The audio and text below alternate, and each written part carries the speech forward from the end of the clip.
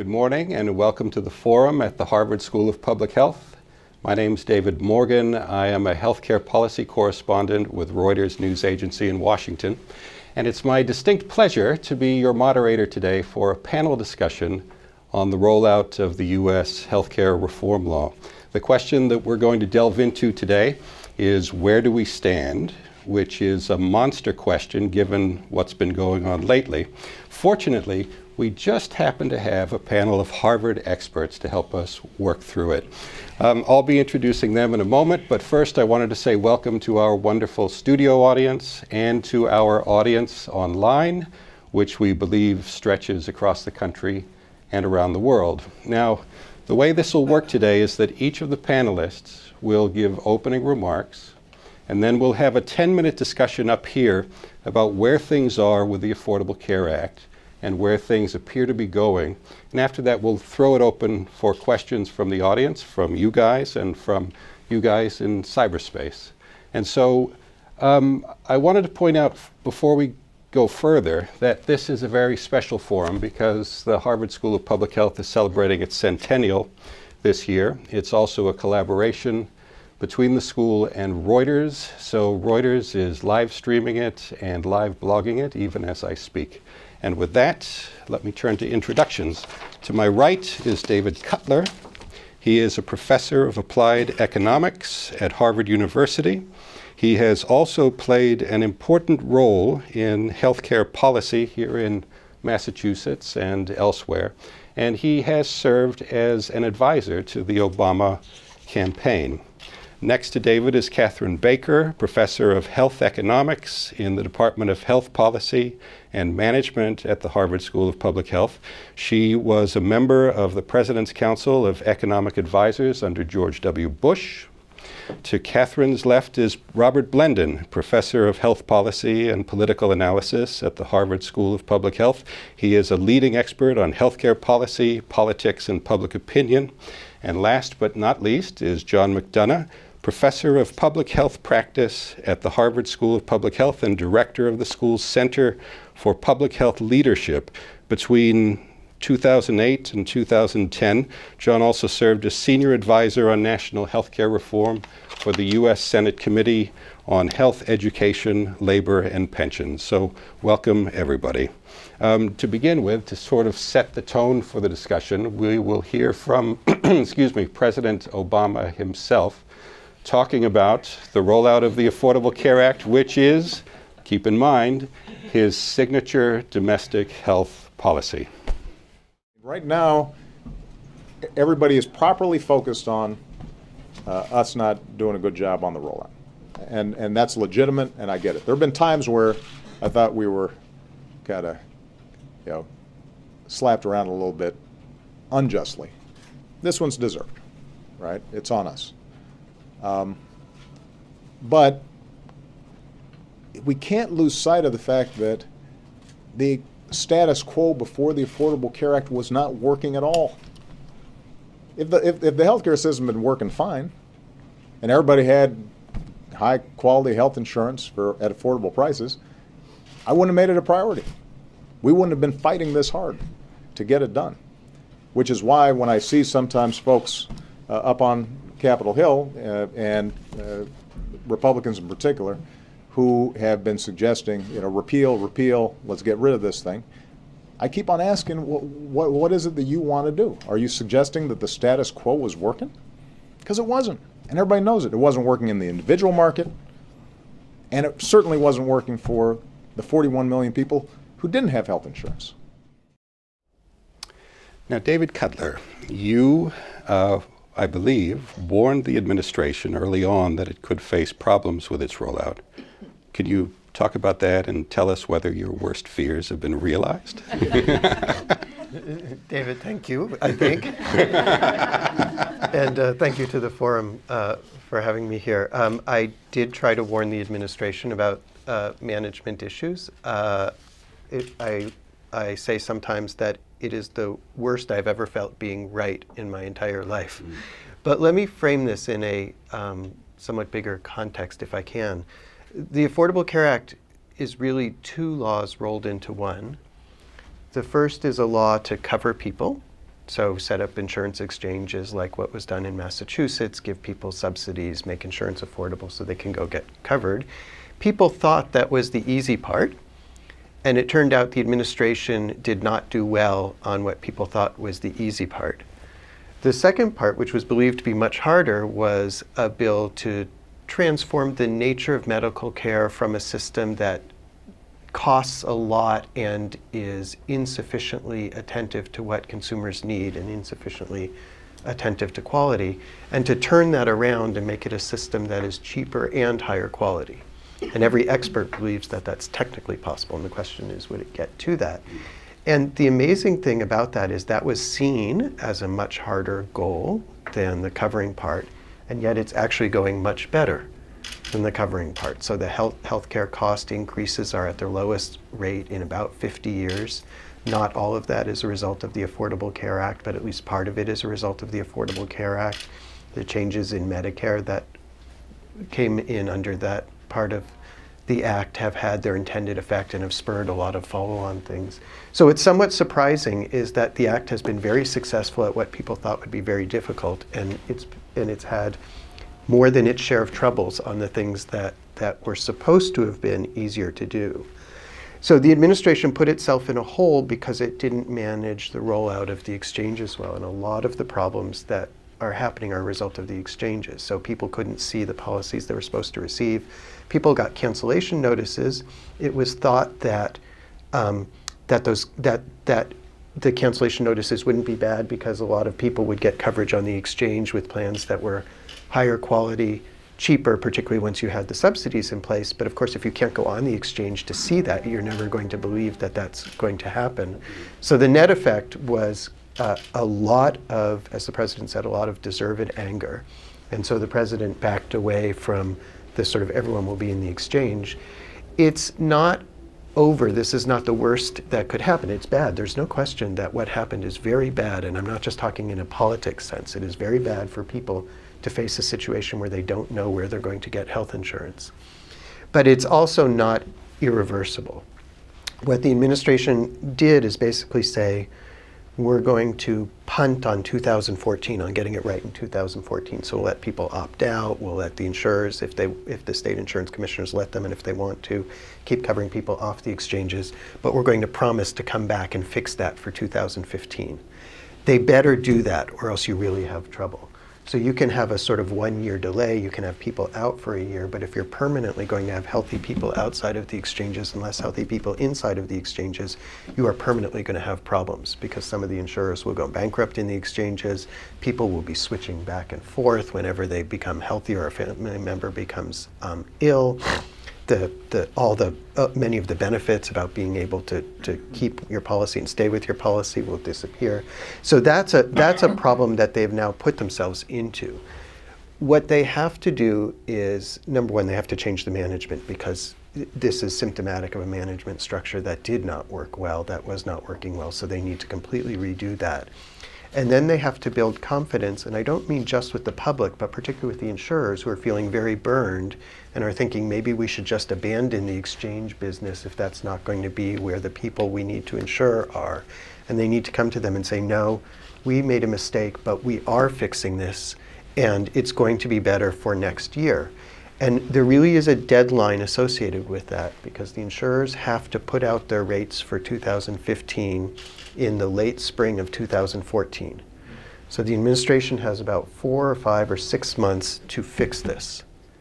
And if they do, then it'll be hopefully a hiccup and things will go on fine.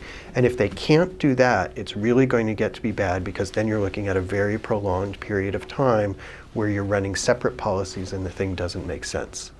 So they've put themselves in a box. They have a few months to get out of it. On that part, I hope that they have learned their lessons and that they can do that. I also hope that we continue seeing the good signs on the other part of the bill, but there's no question that they really have their work cut out for them on this one. Catherine, how do you see things unfolding? I think David's framing of the twin goals of the policy is really helpful, thinking about expanding coverage and slowing the growth of healthcare spending. My perception is perhaps that the relative success on those two goals is the reverse of what your perception was, and it's an interesting topic for us all to discuss. I agree that the coverage hiccups are important, large, but temporary, and that I think the goal of covering more people under Medicaid and under health insurance exchanges is quite achievable and in the process of being achieved. And a lot of focus has been placed on the exchanges because of the enormous problems with enrollment. Less discussed is the return to Medicaid coverage for people who are covered under states that are expanding, and we know that's a state option, so evidence on the costs and benefits of that expansion is really important. It seems clear to me from the body of evidence that Medicaid dramatically improves the well-being of the people who are enrolled, but costs money. People consume more health care, and that means that it's even more important to get healthcare spending growth under control, because you need to be able to afford the newly covered as well as the currently covered with premiums that people can afford with subsidies or without subsidies if they're above that income range.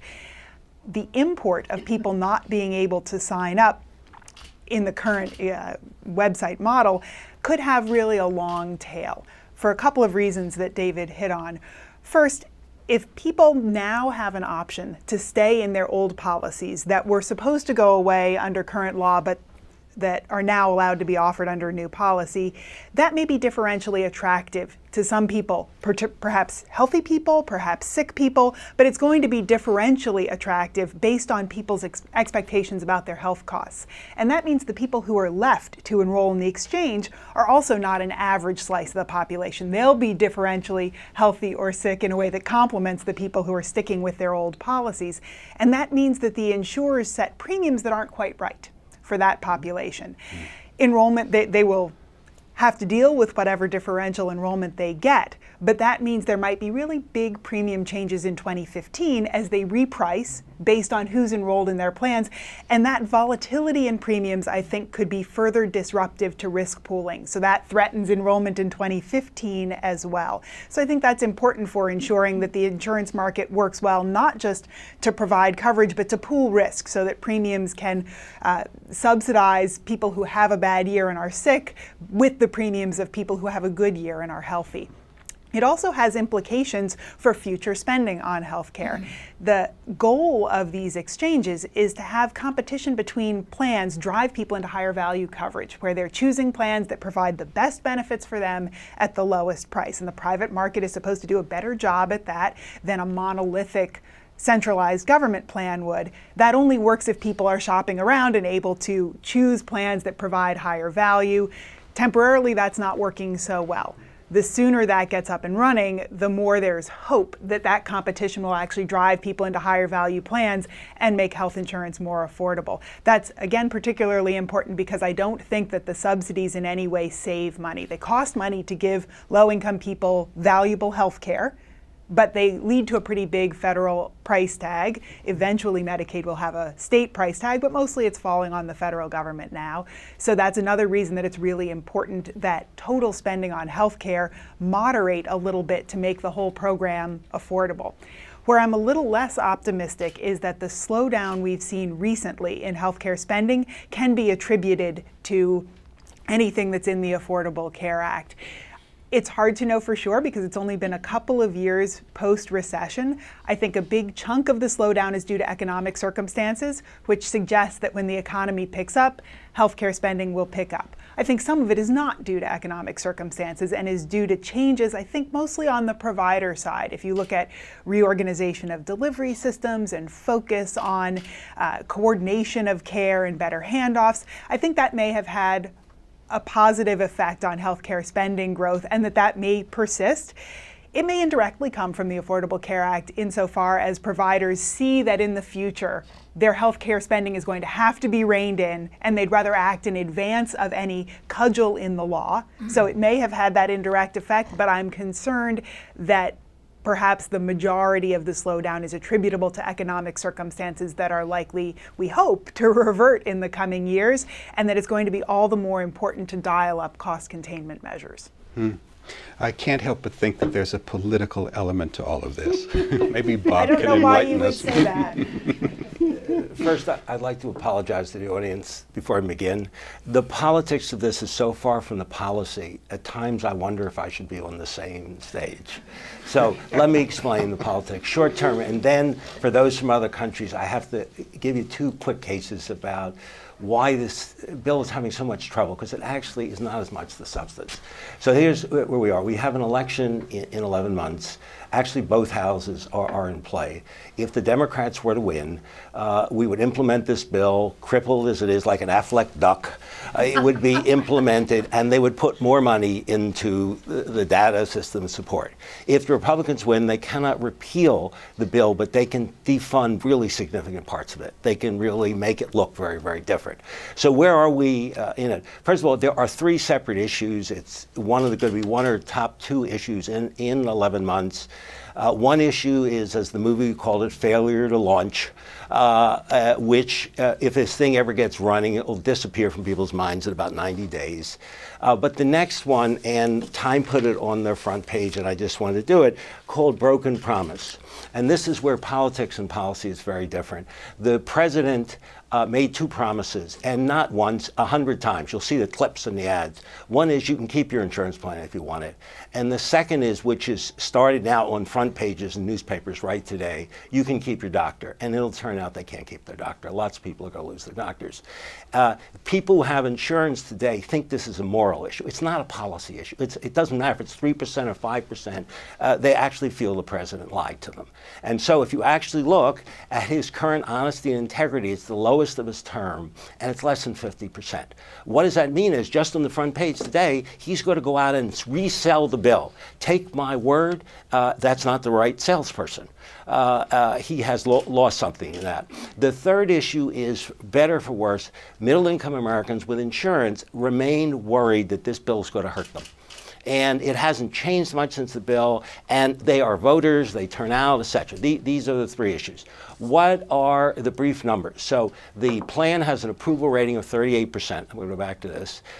Basically, Americans don't want to repeal it. They want to roll it back. The biggest thing they want to roll back, which is really the hard thing between politics and policy, is they hate the individual mandate. They're scared of this bill. So the majority want it gone away, and 70% want it at least postponed for 2 years. So guess what the Republicans are going to run on? I bet you I can think about that. This is going to be the issue. But I need to explain why. Students from abroad just stopped me and said they can't take this any longer. Why does this go on?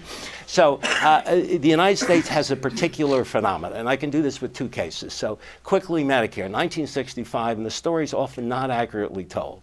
The bill is passed, and one half the Republicans in the House vote for it, 1/4 of the Republicans in the Senate vote for it, and they're Republican co-sponsors. Public support is at 60%. Okay, let's go forward to the Massachusetts model, because I'll cut the two together. Massachusetts is the model for the bill, but not for the politics. A Republican governor, a Democratic legislature overwhelmingly get together. Republicans in the legislature vote for the bill. 61% of the states support the bill. Both cases, they have real trouble the first year. Only policy individuals know about it. It's not a big deal. It's not no vote for repeal. Public opinion in Massachusetts at the end of the website not working was 67% support. There was no opposition. Nobody wanted to repeal it because it passed with two phenomena. Now, here's the ACA. Not a single Republican votes for it, not a single Republican co-sponsor, and public support is at 40%. So I just told you we're going to the election, it's at 38. I think the president can get it up to 41. For that. But the reason why this has become a piñata in American politics is we don't do well in this country with bills that either have public support or bipartisanship. So the minority can't control themselves, just go out and smack it.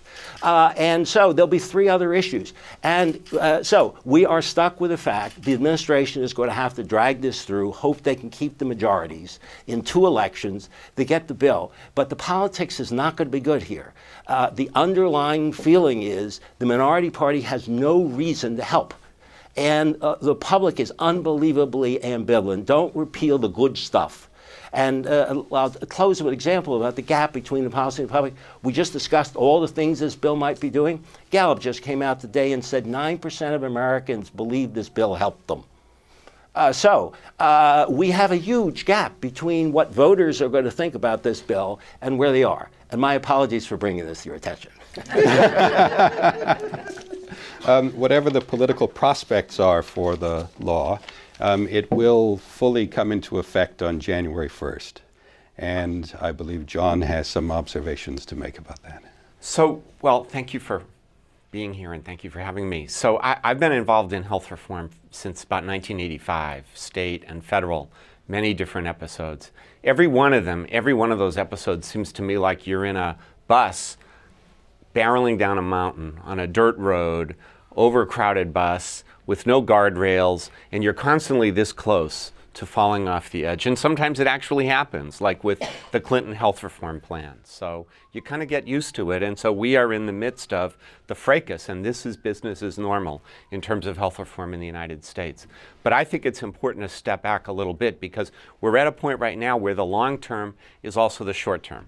In 28 days, we will see the most fundamental transformation in the U.S. healthcare system, perhaps ever.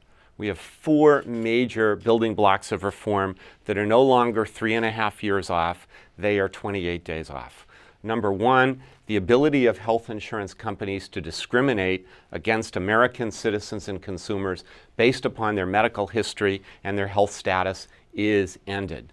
The ability of insurance companies to impose lifetime benefit caps is completely gone. Health insurance policies in the United States must contain a set of minimum essential benefits that provide a set of very important services and meet very important needs. So that's number 1. Number 2, the coverage that people are now signing up for through the exchanges actually starts on January 1st. There is coverage for people who are otherwise unable to get insurance or unable to get quality insurance. Third, the people who are now signing up for Medicaid, the coverage actually starts on January 1st in the states that adopt the expansion, and that's because of the Supreme Court ruling. But right now it's about 26 states, and more are going to join. I will make a prediction within 5 years. I think all states will be part of this Medicaid expansion. And finally, there is the piece that Bob mentioned, the 4th piece, which is the individual responsibility provision or the individual mandate, which is absolutely the most contentious and, as I think health policy people understand, is central to the structure of the law.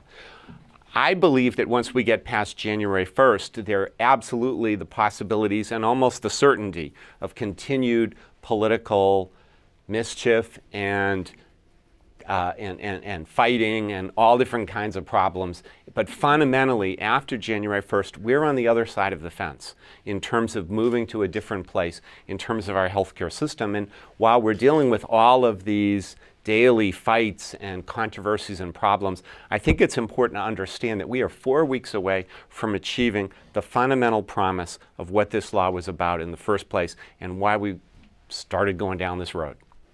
Terrific. Now, I think everybody will agree that despite the policy issues, despite the politics, healthcare really boils down to human beings and whether or not they can get the healthcare that they need. So we're now going to see a video clip of a family from Mississippi trying to arrange for health insurance for their ailing daughter and discussing some of the challenges that they've met with so far.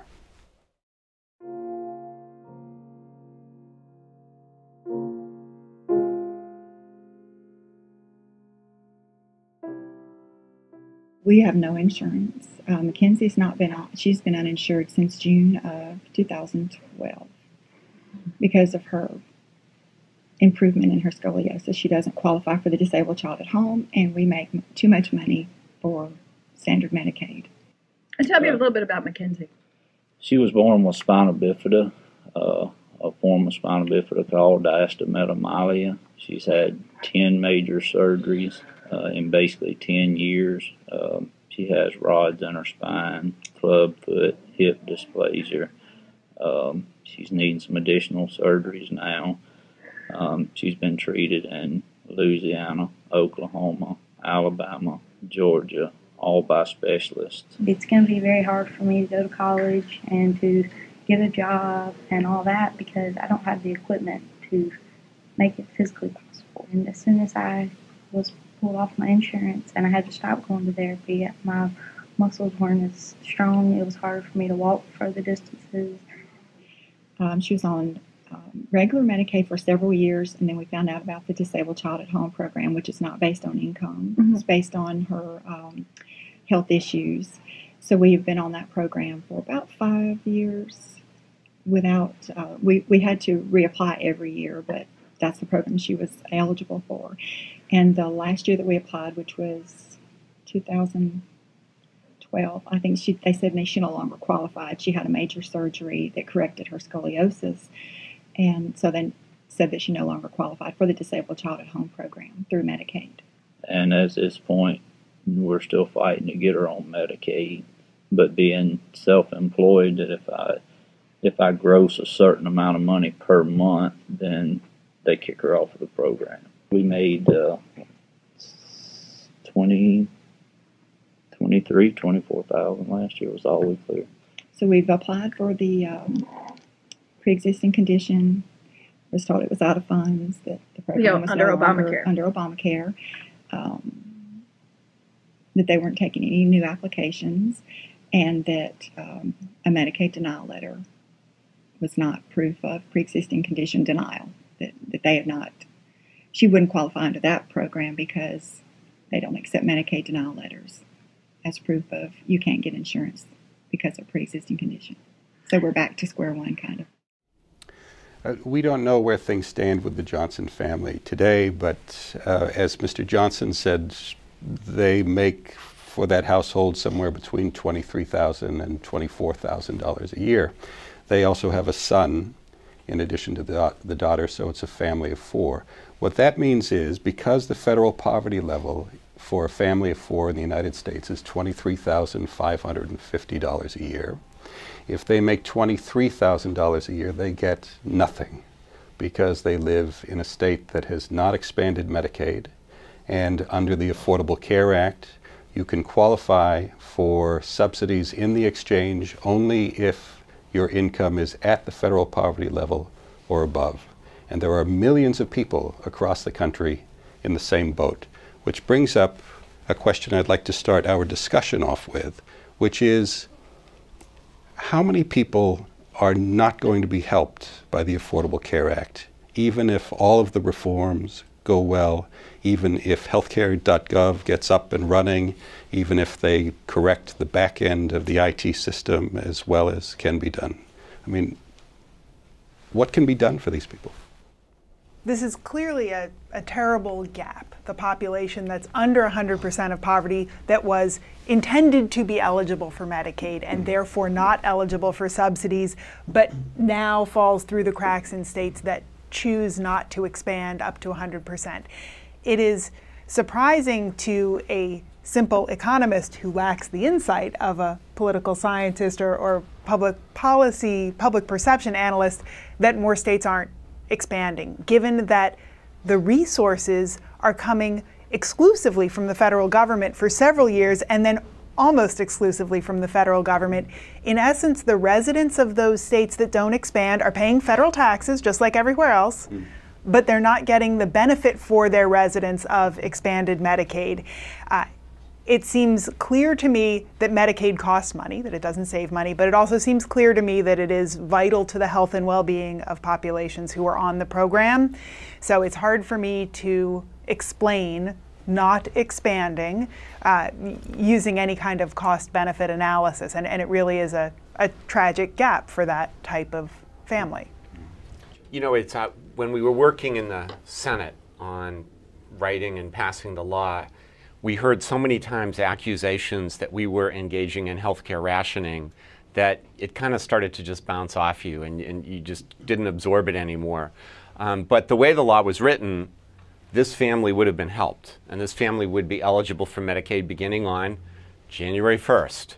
And it didn't because of the Supreme Court decision. And so we face the ironic situation that beginning on January 1st, the only population of American citizens who doesn't have some guaranteed access to affordable care will be low-income adults in households that have incomes below the poverty line.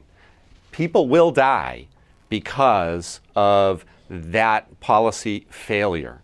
And it is, to me, the most insidious form of rationing anyone could ever envision, that only poor people are kept out of the benefits of this law. And that is what we're facing. And ultimately, that is why I believe that when we get over the furor, the political furor of Obamacare, as some of the governors who've taken such a hard stance against it begin to leave office and are replaced by others of either party, that'll be the opportunity for states to say, okay, let's take a fresh look at this. Let's see what's going on in other states. And I do believe we will get there, and I don't think it's going to take that many years. David, you said that the administration has as many as 6 months to try to get things straightened out, but that it needs a new leadership team. Is it time to replace the leadership team now? They do need to make some changes. It's, I don't know about replacing or not. I care less about who goes than about what happens and who comes. And the issue for the administration on this is that they're in essence running a startup business, and they don't have experience. They don't have anyone who's run a startup business before. And so that creates a problem. And in that circumstance, something will go wrong. You don't know what it is, but something will go wrong. I think just the other day they released a report on what happened with, Jeffrey Zients released a report on what went wrong with the website. And the answer was it was sort of a very clear management failure. That is, all the things you'd think about doing to make sure things go right, they just didn't do. And so they need to bring in people who know how to do that. And it's not that there aren't such people, it's just that that was not the way they chose to go. So I think if you listen to the tone of the president, he's very clear that that's what he needs to do. And you need to get this working, because the model that they have, just come back to what Bob Lendon was saying, the model that folks are working with, I think, is that the law is too complicated to explain to people. What you have to do is have it work well, and then people will understand that it's benefiting them, and then they may not understand exactly which provision or why, but therefore they will feel good about it. But the problem with that is the thing really better be working good, or else you're never going to get to that circumstance. So so if you're going to follow that model, that's the way that you have to go. And so how long before we know whether or not healthcare.gov is working well? Healthcare.gov is getting, certainly on the front end, has gotten better. So on the end where the people interact with it has gotten better. And you sort of see, I think the news reports are that in the last 2 days, 1 million people a day have gone on to healthcare.gov, truly enormous numbers of people. There were almost nobody made it on the federal site in the first month, but if you actually look at the state sites that were functioning well, about a quarter of all the people who they thought they were going to ultimately sign up were signing up on the state sites. A quarter in the first month is an enormous number of people. So it's clear there's incredible tremendous demand. There is incredible demand for it. So the front end seems to be working well. What they have to do now is translate it on the back end. And the thing that I worry about immediately on January 1st, the vast bulk of people will clearly, hopefully, go through smoothly. But there will, as there inevitably are, people who think they signed up, but the insurance company doesn't have a record of that. People who signed up for a policy and then try to make an appointment with the doctor, but the doctor won't be able to confirm that. Or they'll have signed up for a policy, as Bob was saying, that doesn't cover a particular doctor who they had wanted to see or they were seeing because it wasn't clear in the insurance forms, and they'll go to that doctor and they'll be stuck with an out-of-network bill. There will be some of those people. That happens every single time. It happened with the Medicare Part D program. It happens every time people sign up in an employer, they choose a plan. They then realize only 2 or 3 months later that that plan doesn't cover the doctor who they were seeing, and then that's what benefits offices do at big employers, is they deal with things like that. So that is going to be an issue. Hopefully the site is working smoothly enough that is a sort of minor bump, and that gets taken care of, and you say, look, you didn't understand that, so we'll switch over and do all the usual things that happen there. But that's going to be that can be either a minor issue or it can be a major issue if they really can't get the information to the people and and to the insurers and so on. And you could see another round on January 1st. Catherine? I share the concern that this could be a substantial problem that then affects insurers' willingness to participate in the market going forward, their negotiations with providers. There's a scale of this that could create long-term problems. And I don't know what that tipping point is. There are clearly going to be some people who face these problems, and that's unavoidable. But if it's a big enough chunk of the market, that could be very destabilizing, and I'm not sure how big a hit the insurers are willing to take for a year or for 2 years before they say, no thanks. And if the premiums go up, they'll go up around the time of the November election in 2014, which makes it full of hazards for Democrats who have voted for the law, correct? Is there anything the administration can do aside from addressing the problems with healthcare.gov that can improve its public image on this? Again, I'm not in the advisory business for the administration for this, but if I were the picture of this bill would be the state of California. I would not have the president on the road. I would have the governor of California. They appear to be moving ahead because it's a state-run program quite effectively. They've got people on the ground enrolling. You're talking about 10% of the population. They have 20% uninsured.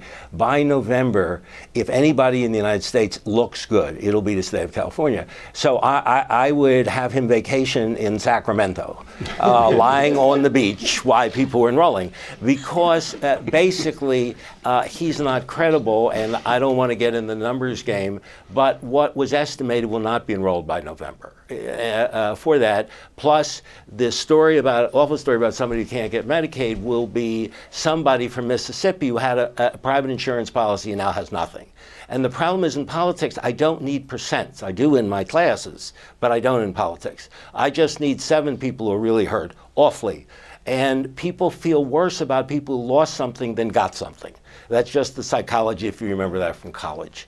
So, I would take particularly California, and I would do everything to show that things could work. I'd be interviewing people outside, but I would reduce the president's schedule of giving these dramatic speeches.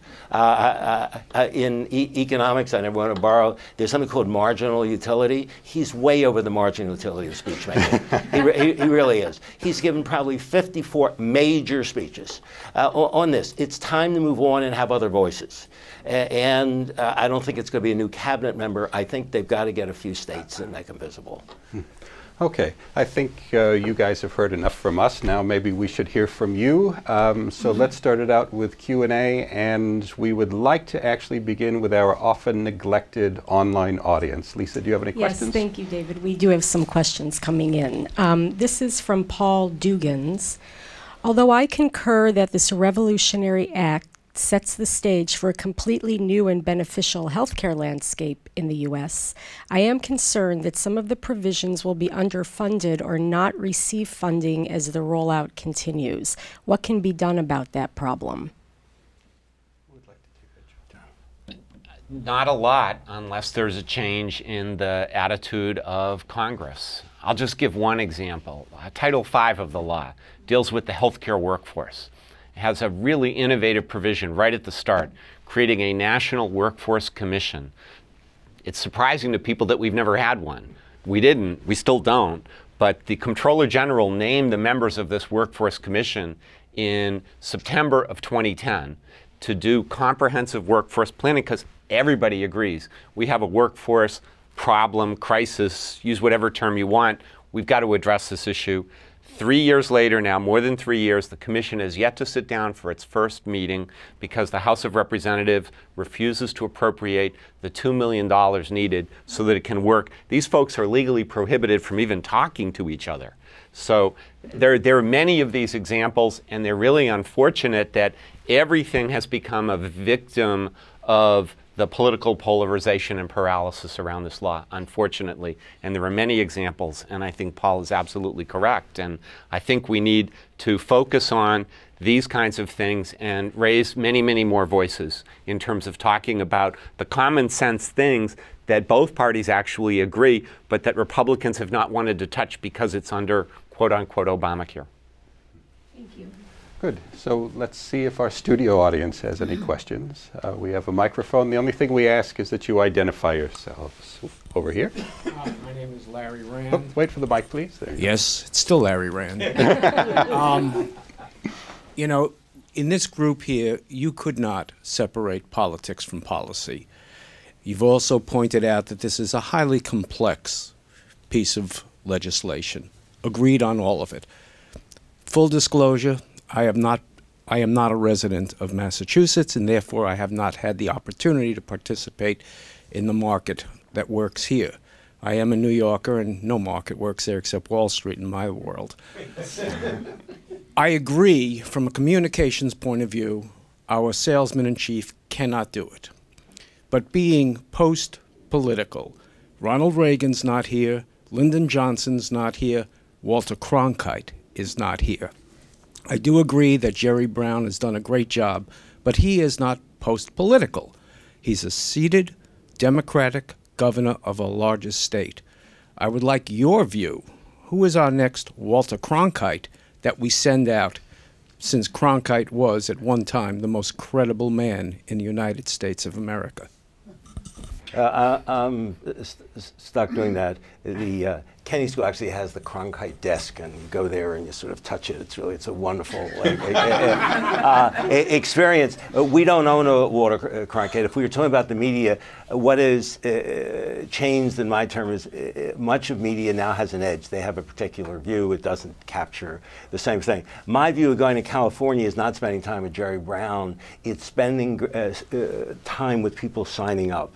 Small business people who actually, they're offering it on the exchange. They're actually going in, and people, at least they were interviewing today, business people are saying, I'm not paying 40% more, 50%. We do. I might find myself a senator. I don't want to get endorsing people, but it would be someone who is not currently in Washington. But the coverage, I would create events where real live people talk about experience, and you have a base that it's not just a few people you pick out, because if I'm a news station that doesn't like this bill, I have my 4 people who lost their jobs somewhere or other. So, but I think you need some real life experiences to reassure people from different walks of life. And let me just take you back to Massachusetts, because I spoke at the business equivalent roundtable dinner one night, and I had the oddity, I thanked them for people in the state.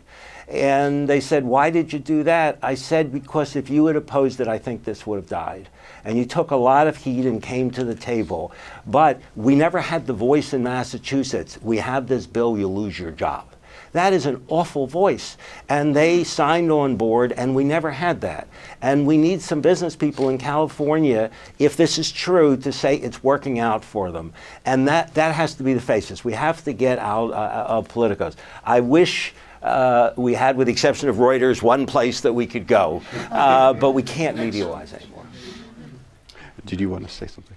I was told that in talking to patients about you should sign up for insurance, you should definitely do all of this, the voice that individuals trust the most is nurses. More so than doctors, more so than TV ads of politicians and so on. But that if the nurse says, you know, this is a really good thing for you, you really ought to take advantage of this, you will get people to sign up. And so that suggests that the way to do this may be through the medical profession more than it is through politicians who people have learned to distrust anyway, or even news broadcasters who people think are affiliated with one team or the other and not altogether impartial. That highlights the importance, I did that to you again.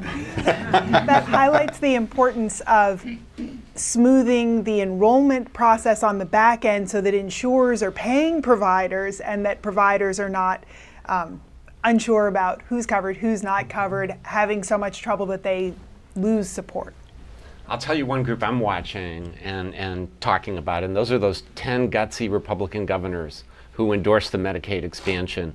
In particular, my heroine is Jan Brewer, the governor of Arizona, in the middle of the government shutdown in October, when they were talking about defunding Obamacare. She got up in a press conference and she said, if you defund Obamacare, that will be a budget catastrophe for the state of Arizona.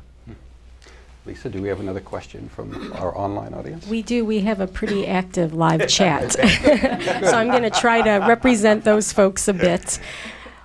Will you address the issue of reaching a critical mass of young and healthy people signing up for coverage that will make it economically feasible for insurers to offer quality care with affordable rates? I think that's a great question because it's clearly crucial that you have good risk pooling among healthy and sick, among young and old, and there's limited risk rating allowed based on age. Older people pay a higher premium than younger people, but that differential is limited. There are options for states to provide more bare bones policies for younger enrollees to try to get the young invincibles to sign up. There are subsidies available if they're low income. It seems crucial to message that in a way that highlights the value of insurance protection. And that's one thing that's a little frustrating in the debate about whose premiums are going up and not, and what policies that meet minimum requirements look like versus not. A feature of insurance is that it protects you against something catastrophic and unanticipated. That's the central feature of insurance, is that it's supposed to be there to provide you with resources when you need a lot of health care and you wouldn't otherwise have the money to be able to procure that care that's going to do you a ton of good.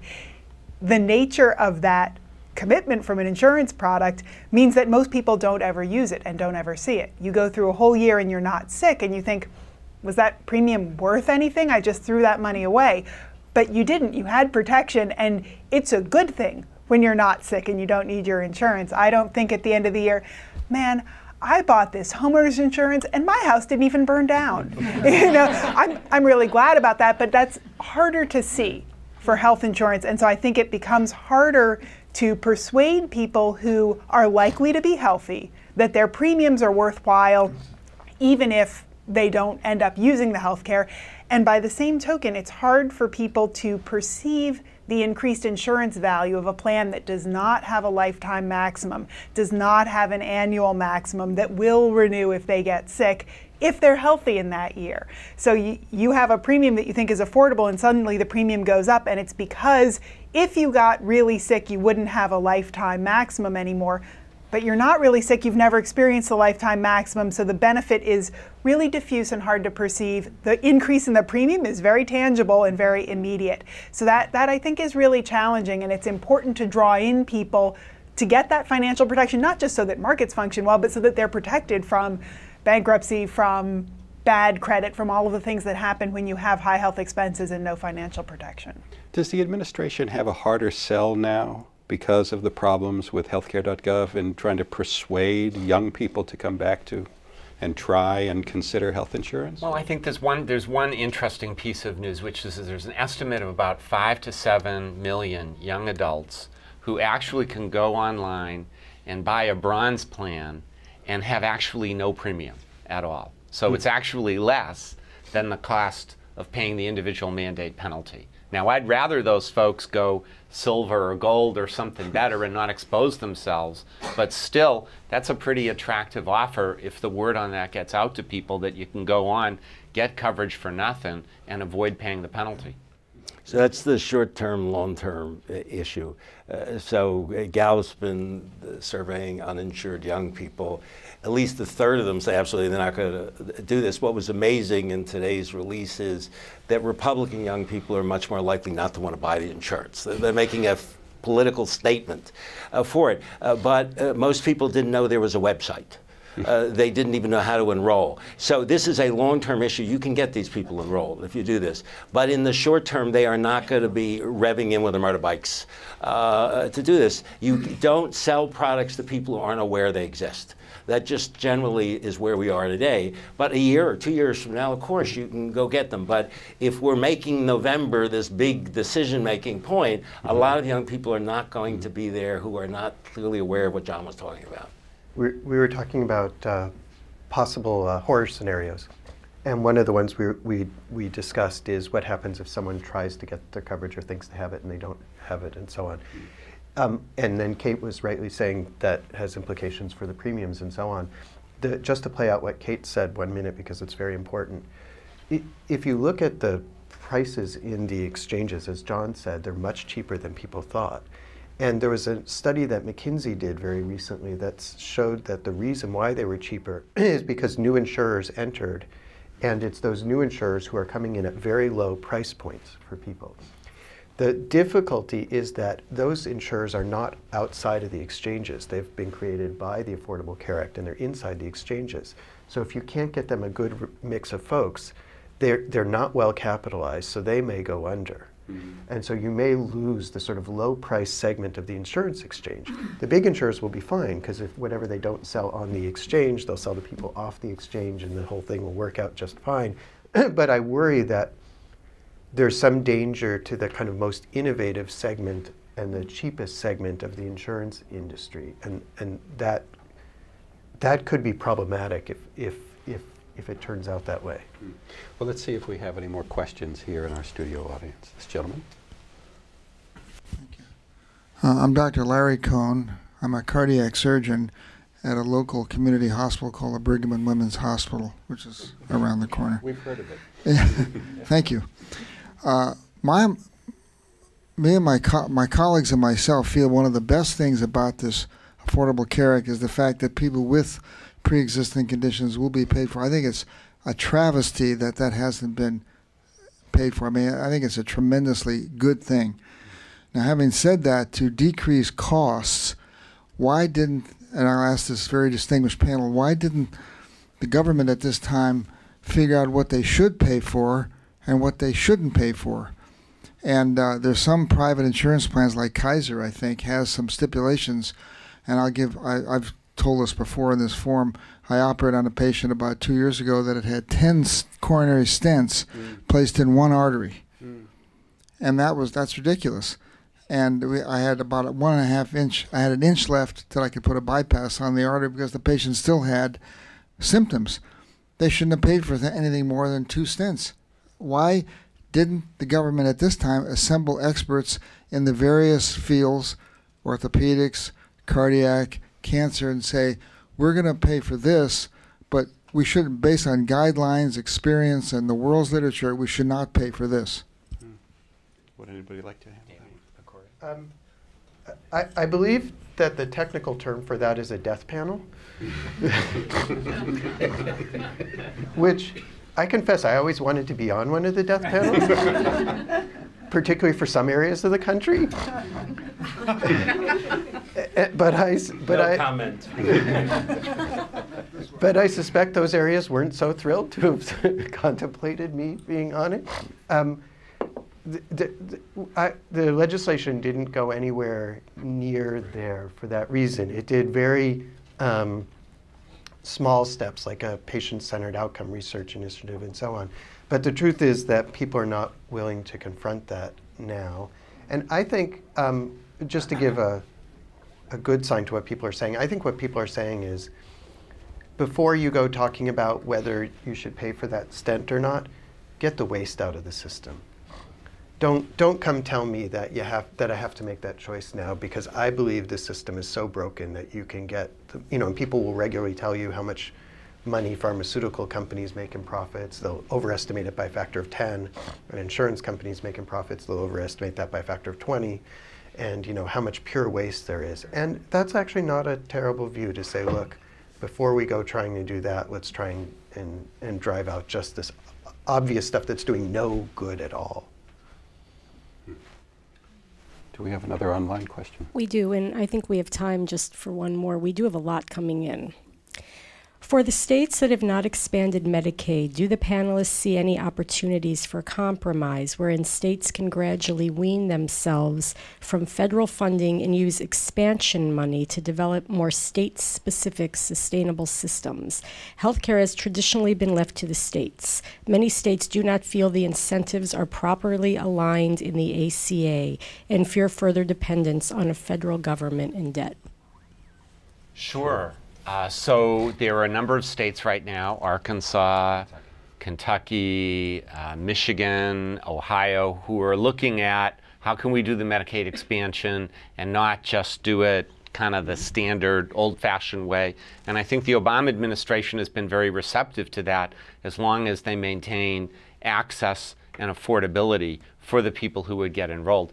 The other piece is beginning in 2017, the federal government will be able to give statewide waivers to states that want to come up with an entirely different kind of a model, as long as at least the same number of people get covered and it won't cost the federal government any more. So for example, Vermont is very much considering moving towards some kind of a single payer system path, and it is that 2017 waiver provision that they're counting on as the gateway to enable them to do that. We'll see if they get that far, but that's very much there. So there's a lot more flexibility and opportunity for trying out different things than I think most people appreciate, because it's such a big, complicated law. Thank you. David, did you? Yeah, if you look not at the Medicaid side, where there's a clear blue-red division between states that are expanding Medicaid and not, but if you look at the other side of the law, which is what are you going to do to make the health system work better, what the ACA started is now being taken up by a number of states. So you have any number of states saying we're going to change payments, we're going to do our Medicaid programs this way, we're going to encourage private insurers to do this way, and so on. If you draw a map of which states are doing innovative things on that margin, you would not be able to tell which states were red and which states were blue. So it is the single most interesting policy that's happening since the Affordable Care Act is what are states doing? And if you look at sort of what's going on, you know, first off, they're all taking money from the federal government to figure out what to do. And the reason why it's happening is they've slashed Medicaid already. They can't slash it anymore. They can't run deficits like the federal government can. And the businesses are going to the governor and saying, look, if you keep slashing Medicaid and raising my premiums because of the cost shift, then I'm just going to move somewhere else. So they're saying, okay, how do we lower the total cost of medical care so that our businesses stay here, the state government can afford it, and people can afford it? And that's actually a bipartisan issue, and it's really, really interesting what things are being driven by that. And I would pay as much attention to that, I would pay more attention to that than anything, any bill going through Congress at the moment, because there's just no hope of much there. But also, tying out a bit to Larry's question, when Medicare was enacted, if you go back and read the original bill, Lyndon Johnson promised nothing would change in medicine. It's in the first preamble. For those in medicine, that's not correct. He didn't honor the treaty over 50 years. But they were very careful to deal with individual issues like states are, and they dealt with them in Medicare on mostly a bipartisan basis.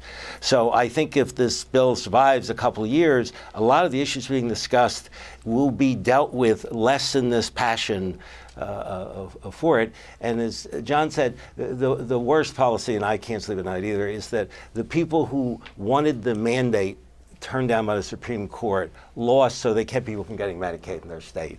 It's the equivalent, and you have to study foreign policy, in a trade agreement where they're not going to allow you in the U.S. to import their computers, so you say, I'll teach you a lesson, we won't take your food.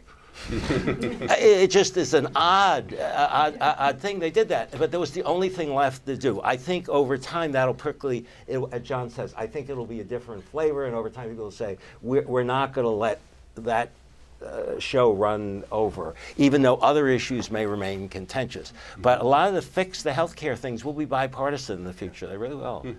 Well, I think that's a very good point to end on, and I also think that we actually were able to gain some insights into our opening questions. So I would just like to say that this discussion continues online at forumhsph.org and at reuters.com. and on Twitter, so don't be shy. And other than that, I'd like to thank the audience, and I'd like to thank the panelists.